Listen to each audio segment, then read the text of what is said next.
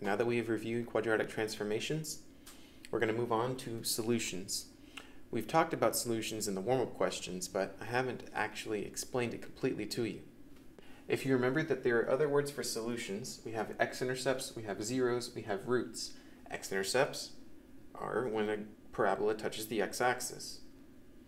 Zeros are whenever you plug in 0 for y in the quadratic equation. If you plug in 0 for y and solve for x, you're solving for the zeros. The roots are another word for the x-intercept. It's just if you have a graph, where is it touching the x-axis, or what could you plug in for x to get 0 for y? So roots are just another common word for these other three things. I hope you've noticed by now that there's a certain number of solutions to each quadratic. In order to help you come to your own conclusions about how many solutions there are, let's just say, okay, well, how many solutions are there to this one? If this was your equation, and here's the graph for that equation, how many solutions are there? If you're taking a little while, remember, we got other words for solutions. Solutions are the x-intercepts which happen whenever y is 0. So when is y 0? On the x-axis, we got -3, 1. How many solutions is that? 2. In this parabola, how many solutions are there?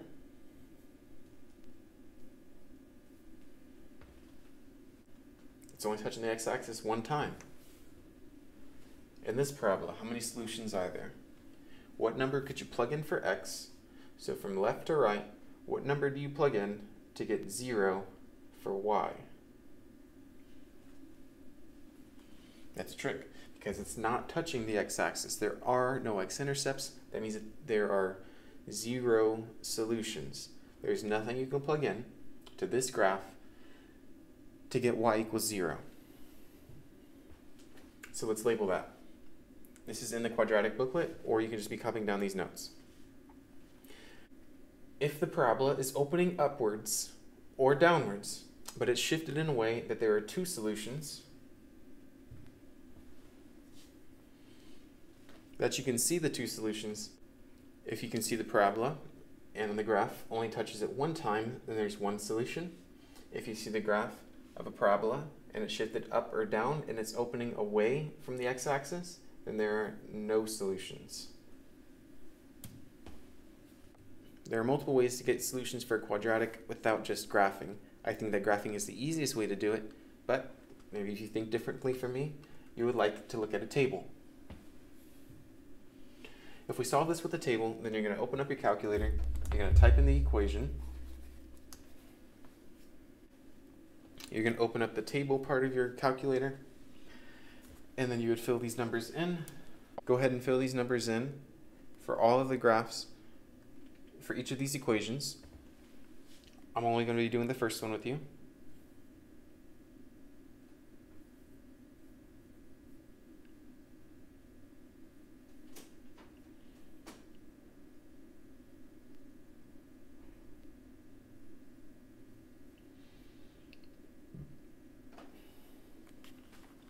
And you would see that this table wouldn't be the best one for showing the axis of symmetry or for showing the vertex of the parabola.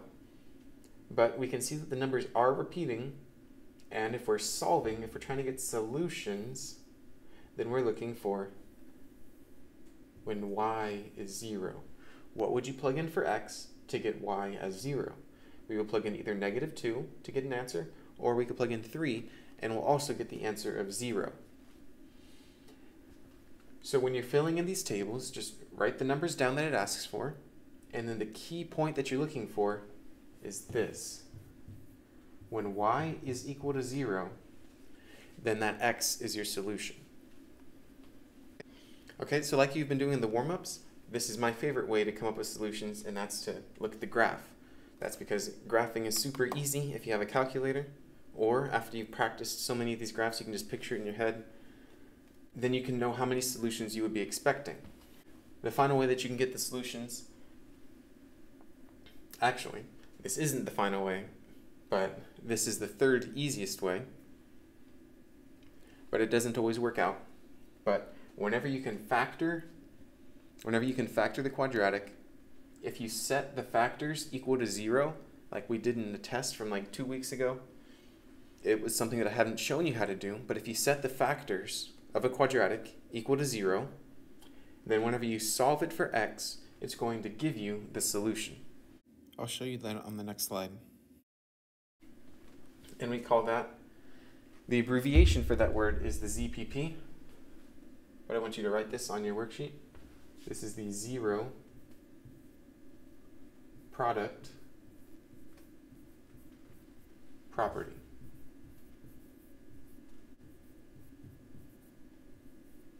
The zero product property says if two numbers are multiplying and they multiply and give you the answer of 0, then that means either a is equal to 0, and look, a is just the first number, or b is equal to 0, which is the second number. So if you have anything 6 times 3, a times b, 0 times 4. 0 times 4 gives you the answer of 0.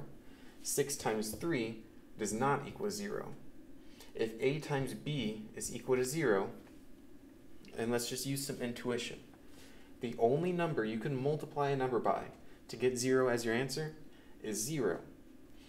If you have two regular numbers and they're multiplying, two regular numbers will never make 0. It's always going to equal another number. But if you have two numbers that you don't know, or maybe if you only have one number that you don't know, 4 times x equals 0. The zero product property is simply saying if two things are multiplying to be 0, then one of those things is going to be equal to 0. If you know what the other one is, you know that this is the number 4, well then, okay, that means that x must be 0. But if you don't know what either one of them is, because there's two possibilities, then what you do is you do both.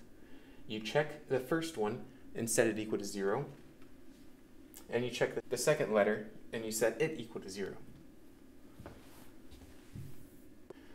Okay, so let's set this first one equal to 0. If these two things, these two parentheses, are going to multiply to equal 0, then that means either the first one is equal to 0 or the second one is equal to 0. So let's just put x plus 5 equals 0.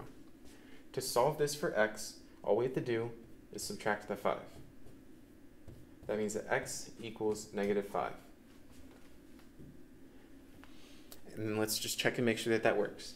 If I put a negative 5 for x, and I added 5 to it, and I put a negative 5 on the other one, and I subtracted 4 from it, what would negative 5 plus 5 make? 0 times negative 9. How much would 0 times negative 9 be? 0. So that would be one of the solutions. To get the second solution, we take the other parentheses, x minus 4, and we put it equal to 0.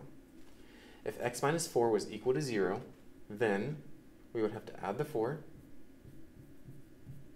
to get x equals 4. And then we check it. 4 plus 5, 4 minus 4. 4 minus 4 makes 0 times 9. 9 times 0 equals 0. So it works out. You take the first parentheses, put it equal to 0, and you solve it. You take the second parentheses, you put it equal to 0, and you solve it, and you get both solutions. One solution was negative 5, and the second solution was positive 4. You should have no problem doing the second one the exact same way. So I'll just skip to number 5.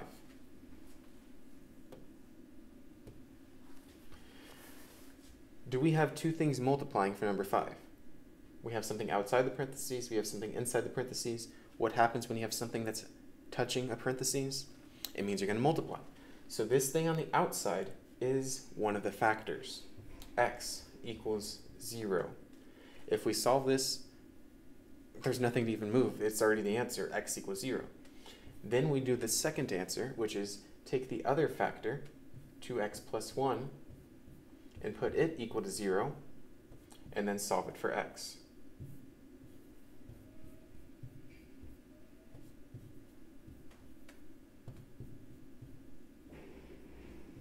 And we get x equals negative 1/2.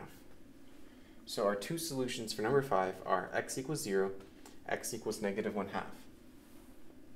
Take one little piece, put it equal to 0, and then you check the other little piece and put it equal to 0, solve for x both times. Those are your solutions. But what if it's not factored? What if it's just a regular quadratic? Then you're going to have to go one step further and factor it first, and then come up with a solution.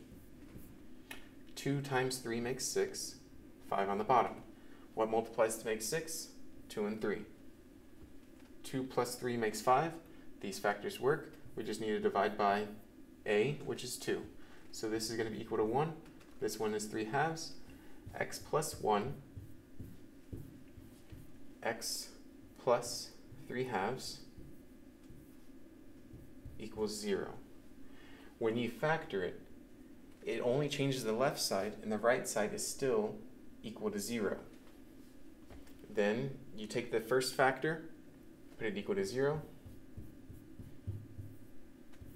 Then you take the second factor,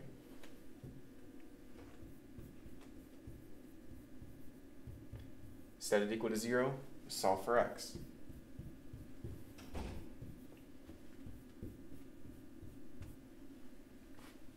And you're done. Once you get your answers, you're done.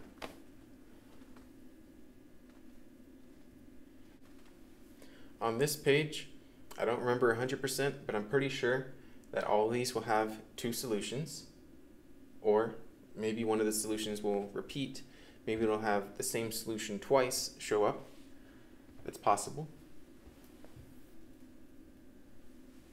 Just remember, I just taught you 3 ways to solve for the solutions, which are the same thing as the roots, which are the same thing as the x-intercepts, which are the same thing as the zeros. And there's 3 ways to get those: the graphing, using a table, or factoring.